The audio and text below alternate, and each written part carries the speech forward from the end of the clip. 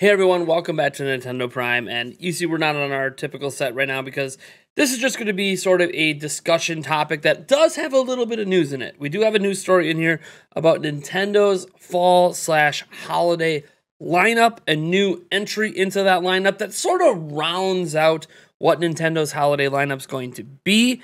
This news is really, really cool and basically replaces what Breath of the Wild 2 was.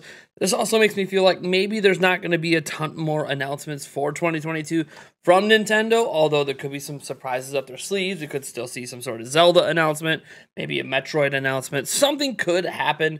Who knows? Maybe another Mario game gets announced.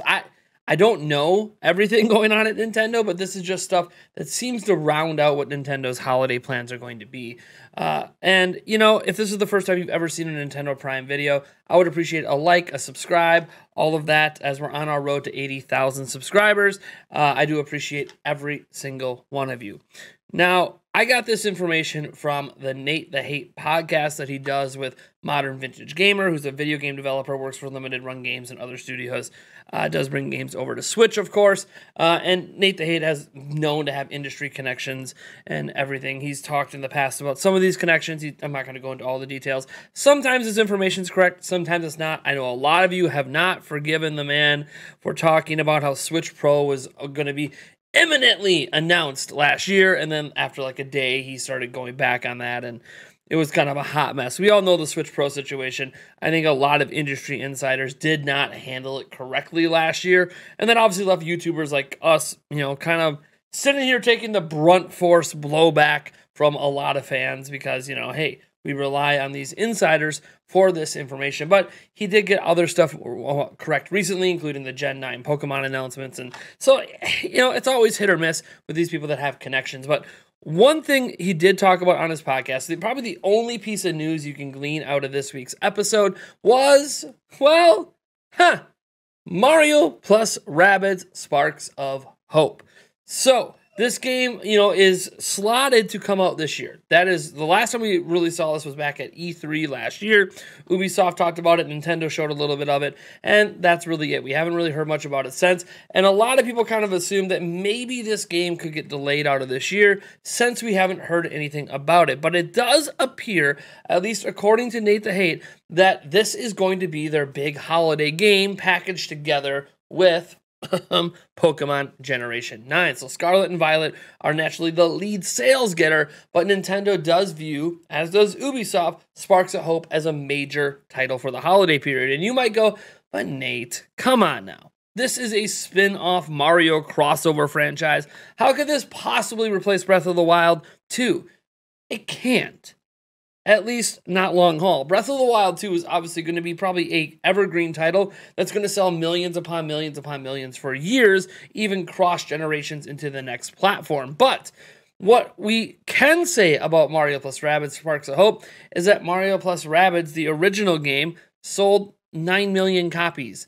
9 million. Yeah, that's a pretty big seller. That's Monster Hunter Rise levels of sales. So clearly, they know that this IP has a lot of sales potential, and it could actually slot in very well for the holidays. So the idea basically is that Nintendo's holiday is going to shape up like this. Xenoblade Chronicles 3 in September, Bayonetta 3 in October, Pokemon Scarlet and Violet in November, and then rounding out with Sparks of Hope either in early November or in early December. So that seems to be what Nintendo is slotting for their holiday. And when you think about that lineup, that's a really solid lineup. You have two big games that are going to do big numbers, right? Pokemon Scarlet Violet obviously is going to do the biggest numbers, and then you're going to see obviously Sparks of Hope is going to do really, really good numbers as well, especially at launch. I could see it having a 3, 4, 5 million, unit launch. And then obviously you have the niche, the hardcore, the faithful that you always want to appease with Xenoblade Chronicles 3 and Bayonetta 3.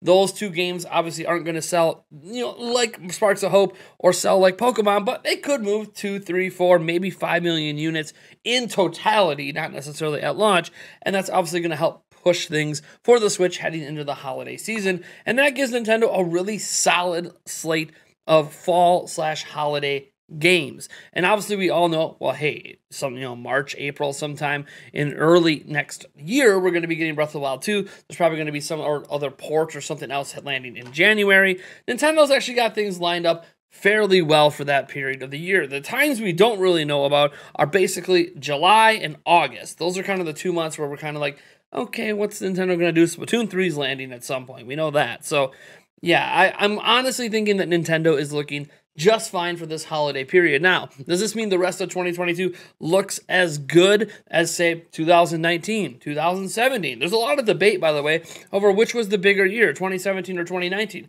2019 technically had more exclusive games released. 2017, obviously, though, had Zelda, Mario, and Splatoon. And then some people like to throw Mario Kart in that mix. So that ends up being a really, really big year of heavy hitters, whereas 2019 was more of the wave of games that aren't quite as popular, but still really important, besides, obviously, Sword and Shield. Obviously, that's a big deal. But besides that, it's more so, okay, well, you had Breath of the Wild. Well, we have Link's Awakening, right? Oh, well, you had this. Yeah, well, we had, like, Luigi's Mansion 3. So, yeah, it's obviously a big debate over which year people prefer for Switch. Some people, by the way, I've heard actually argue 2018 is the king because the only game they care about is Smash, and some people only care about, well, Animal Crossing. So, yeah, it's going to kind of depend on what matters most to you, because if we're just honest, just being completely honest, there are a lot of gamers that really only play a handful of games per generation. That's just reality. Maybe it's because of time. Maybe it's because of the kind of game they play. When you're playing the Animal Crossings of the world, the Fortnites of the world, the Splatoons, the Call of Duties, when you're playing these kind of never-ending games, that can kind of become what you play a majority of the time. So, yeah, it kind of leads to you maybe not necessarily playing as many games as, I don't know, I don't want to toot my own horn, but maybe as I do. I actually play a wide swath of video games every single year. I don't beat them all. And I don't necessarily play the multiplayer games months and months and months on ends. As an example, last time I played Super Mario Superstars was, I guess, with my kids maybe a couple weeks ago. And then before that, it was with you guys on live stream. God, last year? Earlier this year? I don't really play it that much because I don't have a desire to. Although I do have a lot of fun with it when I do play. So, yeah, I honestly think that Nintendo is actually slotted very, very well for this year. Obviously, we can look forward to 2023, where you can expect things like that new Zelda game, maybe a brand new 3D Mario game. I know some people might be thinking Odyssey 2. I'm thinking it's just some sort of 3D Mario game. I think the boat has sort of sailed on Odyssey 2. Maybe I'm wrong on that. Maybe that's exactly what we're going to get. But I personally think we have actually kind of seen that they're moving on to a different idea, a different concept, and Bowser's Fury might be more the style of Mario game we can maybe look forward to. Or maybe that was just a one-off idea and we never see it come back. We still have, obviously, Metroid Prime 4 at some point. We still hope it's going to come out this generation. Obviously, we have lots of concerns about the development. At least I have concerns about the development of it. Maybe you don't. But I do in whether or not it's going to land this generation. Maybe Twilight Princess and Wind Waker HD at some point. We keep, wondering why these games haven't been ported already. So, I don't know. You guys let me know what you think of Sparks of Hope landing this holiday period. Do you think this is a great filling game? I know some of you guys might not even be interested in the game, but for me, I know I'm interested in it. And I know Eric from the Nintendo Prime Podcast, my best buddy, it's one of his most highly anticipated games of the year. He loved the original, beat the original, and is really looking forward to the next one, as am I. Because damn if Mario plus Rabbids is not legitimately a great game and hopefully a great franchise. Can't call it that yet until we play the second one. If that's really good, then I can start to say, hey, this is a pretty damn good IP, a pretty damn good franchise. So anyways, folks, I am Nathaniel Rumpeljans from Nintendo Prime. I want to thank you for joining me today, and I will catch you in the next video.